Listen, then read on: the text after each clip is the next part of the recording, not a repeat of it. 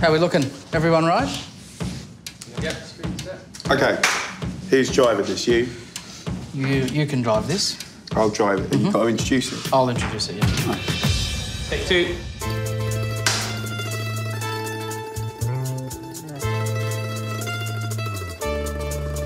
Oh my God. Who's that cute guy in my kitchen? Matt Doran. You just help yourself to my chopper, picked up my cheese. What about the gumption to just start cooking in Jamie Oliver's kitchen? Tell me you were here. I would have done my hair and got ready and everything. I mean, you look pretty good. What's your early comments, feedback on my grading technique? Dude, you need to go longer on that stroke. Really? That is a, yeah, that's I thought the length of my stroke was fine. That's a good stroke. Look, the proof is in the pudding, right? Okay, right. That is a very frigid man's cheese, right? You need to stop tussling with the cheese and give it good, long, hard. See that? See the difference between mine and yours? Yeah. Now we've got to teach you how to do carbonara. Righto. You up for this? I'm up for this. This is fantastic. Pasta. I love pasta. We're not pasta. We're not pasta. Yeah, you're in England now. With an H. Okay. Yeah. Pasta. Pasta. All right, let's cook some pasta. Or pasta. Pasta. I've flown to London, not just to master the perfect pasta. I'm here to learn about the man behind the dish. Should we do this interview? Let's do this interview. One of the most likeable and successful chefs in the world, Jamie Oliver. Salute! I don't have kids. I'm not married, but I imagine my top life moments will go something like this: wedding day, when my children are born, and then a very, very close third each and every time I eat lasagna. Is it similar for you? Comfort food. Yeah, comfort Like a little food. hug. Like a big hug. Do you need a lot of attention? I'm very needy. Yeah, so you need a lot of love. I'm very, very needy. Yeah, this is good. How about you? We're learning so much about each other today. I like a hug. I do love a hug. Do you? I don't think there's enough hugs in the world. There's not enough lasagna hugs in the world. Yeah. Do you want a hug? Would you mind? Come on, it's just... Don't mind me. Well, it's a bit early for a hug, but I mean, one question in and I have a hug. Come on! On the subject of passion, when it comes to food, Jamie's great love is Italian. I know you're going to love it. And today he's going to teach me how to cook a classic, carbonara. A lot of people get it wrong, so I'm going to show you how to get it right. And it's a great old story of pasta. I mean, even that is dramatic. Yeah? You know, I mess around with a knife and I was trying to open. Do you want me to get you a packet and have a go yourself? Oh, to be honest with you, I would love nothing Hold this more than thought. that. So there you go, mate. Righto. Grip it. Is there a technique here? Or Grip it by the shaft and then just bash it equally on there. Well, just once. You went for the second. I went for the double bash. Yeah, that's good. Well, because it was the lack of confidence that it would work first time. If you get that nice girl home and you say, listen, babe, what do you want for dinner? So, oh, I fancy some pasta. And you go, ka-clink. You're already halfway there. The moment's began. One of the main ingredients of Jamie's popularity is undoubtedly his charm. Mix that with some serious business savvy and a dash of good fortune, and you have one of the most successful foodies of all time. And then, of course, there's his relentless work ethic, ingrained by his dad at the family pub as a kid. Well, the old man put you to work pretty quick smart at year 8 at the pub in Essex. Yeah, he was pretty tough. What do you have you doing? Everything. There's not a job, cleaning toilets regularly, polishing the brass next to the men's urinal. That's always a nice one. Thanks for that. Bottling up, bottle baskets, mopping, dishwashing, burning the boxes, cleaning the yard, sweeping the car park, 2 big car parks. Yeah, everything, every job. But it's good. I think it's good. It's good for kids, man. I mean, I know I'm a bit older now, but, growing up in a family business was really precious to me. I lived above the pub. I lived in the pub. Jamie applied his pub skills to the London restaurant scene. How's it going, man? Where he stood out as fresh-faced, charismatic and talented. Hey, buongiorno, signora Nessie. The perfect fit for a new TV series, The Naked Chef. Naked's what I call my way of cooking. It's got to be simple, it's got to be tasty, it's got to be fun. It was amazing. I mean, look, The Naked Chef was a phenomenon. It really was. I mean, I was so green, so naive. I always wanted to go to Australia, never thought I'd get there. Honestly, never thought I'd get there. And the first country that took the book and the TV series was Aussie. And I was welcomed with open arms and have been ever since. And I really, really appreciate that. We broadcast on 220 channels now, and it's just nuts. First things first, let's talk about nuts. It's been nuts now for more than 20 years. Admittedly, in recent times, there's been some setbacks, which we'll get to later. There's a couple of things that need to sort of happen now. But he still runs a company employing almost 8,000 people. So today we're going to make the most amazing panzanella salad. Jamie's TV shows are broadcast to all corners of the globe, and he's sold 41 million books, making him the UK's second most successful author, after J.K. Rowling. Not bad for a bloke with dyslexia. I mean, and you didn't read a book yourself till, what, mid-30s? I spent my secondary school education being yanked out of class into special needs classes, right? And just did really shit in all my exams. Boom!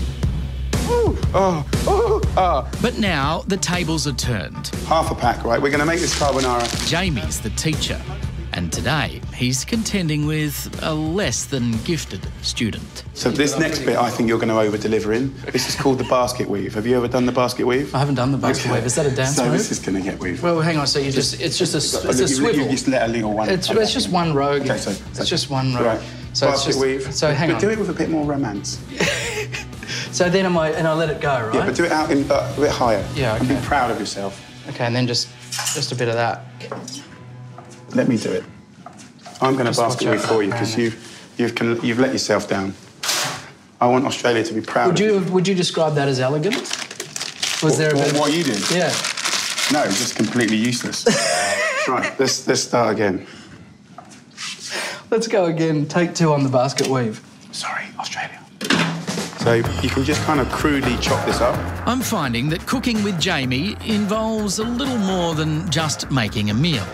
One moment he's showing me how to throw pasta. Have a go at tossing and we'll continue that therapy. That's quite cathartic. Then next, he turns his hand to fortune telling. Now, can I make an assumption? Yeah, go on. Are you single? Are you single? Can yes. you tell that, babe? Are you single, yes or no? Trying to work out how to finish that sentence, yes. OK, let's fix. You can tell that by that technique, can't you? Gravity is your best friend sometimes, right? So let gravity, and then you pop back. So just let it, point it down and then toss. If you can't toss your carbonara, you'll be single when you're 90. Have a go. That's it. You're a much better tosser now because of me. There you go. So you go and you tell everyone, Jamie said... I'm a better tosser because of him. Yes. I reckon 1 week. Australia, come on, look, he's a lovely boy. He can now make carbonara. In a minute, he can make carbonara. This is... Hit him up on the comments on the Twitter feed of the channel. How about this? An endorsement from Jamie. If we get him sorted in the next month, right, I'm really good for cheap catering at weddings. Come on, Australia. Wow. And let's open it up. Cheap catering. Man, woman or animal, you can have him. You fussy? He's not fussy. Take what I can get, I guess. In under 20 minutes... Now we go in with the eggs. It all comes together on the plate. Jamie Oliver's Roman-style carbonara. Mr. Cameraman, please come forth while it's steaming, while we have an opportunity. What would be amazing is if you could pull focus from this lovely carbonara, give it 2 beats, and then pull focus to this lovely single man, which is now open to Australia. And you're going to have a wicked catering at the wedding. That is fantastic. So what you could sort of say is, you know, now I can technically cook a good pasta as verified long strokes. by... Long strokes, yes. As verified by Jamie. Yes, verifiable. So you've done ever so well. I'm really proud of you. Is there a potential I could have a little taste of that? Have a little try of that. It's very simple. Does it need a bit of salt? No. I'm joking. You definitely don't need salt. I'm joking. I just thought I'd stretch the friendship a bit. That is fantastic. Go on, you carry on eating. That's good. I'm carrying on, aren't I? Let's not bring this moment to an end. We've only just got here. Gee, that's fantastic. Who do you know, like, that has hair that can do that? Making great food made Jamie Oliver a household name. We all are passionate about getting you guys able to cook beautiful food. But his proudest creation is this, the Oliver family. Jules, his wife of 18 years, was a childhood sweetheart. What's the recipe to success there? Just don't go anywhere else. Yeah. Just stay put.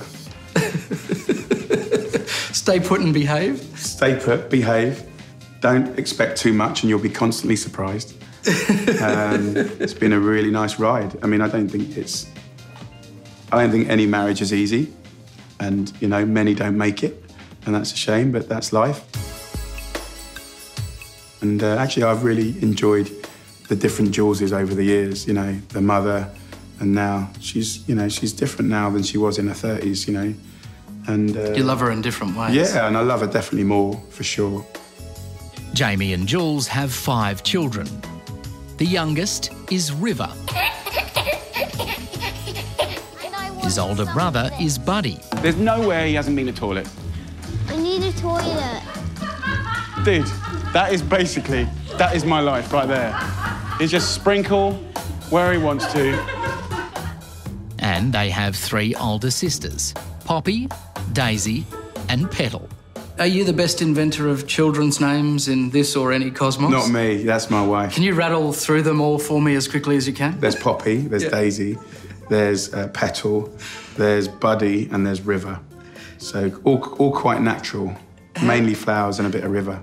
Jamie, with names like that, how do you get angry at them? How do you go, for example, Petal, go to your room? I mean, no, it just comes out just fine. Does it? No, listen, dude, it ain't the names that are the problem. It's the amount that's the problem.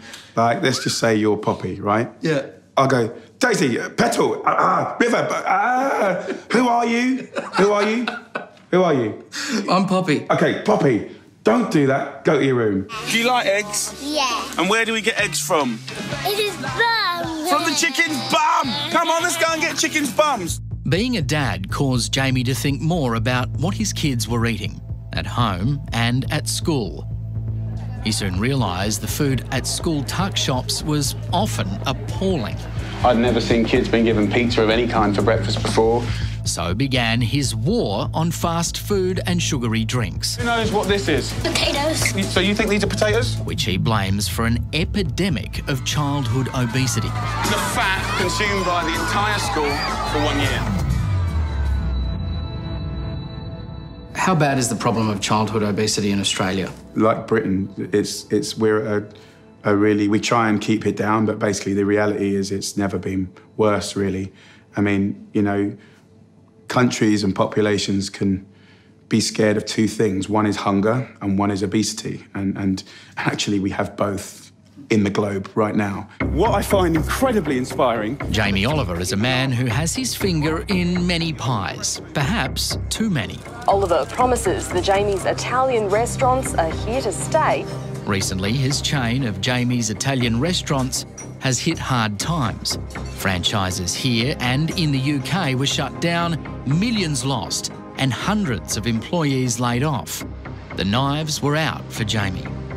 You go, Jamie, from hero to villain so quickly you must get whiplash. Yeah. There must be a heaviness that comes with that. There must be a weight. So. Yeah, a huge weight. Yeah, I carry lots of burden of stuff, which is my choice to do so. How bad does that burden get, though? How dark is it at times? It was tough. It was really tough. I mean, first of all, I've had my fair share of failure. I think my ratio is looking about 50-50. So don't be under the illusion that I'm untouchable. Don't judge me. But I think, look, it's all character building stuff. I think, do I think that there's a place for me to be doing stuff in Australia in the long term? Yes. So we'll see you back? We'll see you back in Australia? I'll always be coming back to Australia, not just because of work, because I love it anyway. He may have had a few setbacks, but Jamie's goose is far from cooked. And these latest challenges have made him all the wiser, which is why I thought he could provide me with some homegrown advice. I'll show you a quick video that my friends took at my house the other day. It's a quick video tour of my somewhat Spartan kitchen. Wow! Wow! I hope you pressed the right video. Look at this! Look at this! Look at this! You look more masculine in this video. Pardon? You look less sort of effeminate. I've got a bit of a beard in that video, that's all. I'm just clean shaven today. And there's some pizza. Oh my God, that's a lot. There's some pizza in the fridge. Oh, dude. Your fridge is terrible. Oh my God! Well, all I would say is that is a fridge of a sad, lonely person. You know, honestly, we got to have a chat. So you have to first. Do you know who you have to love first before you love anyone else? Yourself? Yes. Love yourself, and your best friend is your freezer. Yes, but you can't be eating those Domino's pizza. Domino's, they don't do anything for this planet. That was just a one-off. It was a one-off, Jamie. Do you believe me? I do believe you. I think you've got a lot of potential. Well, it has been an absolute pleasure. I think it's been emotional. Yeah, it's been a roller coaster, hasn't it? It has. I feel like we both need a glass of wine after this, right? Yeah, got some Chianti outside. Some Chianti outside. Let's go and have some.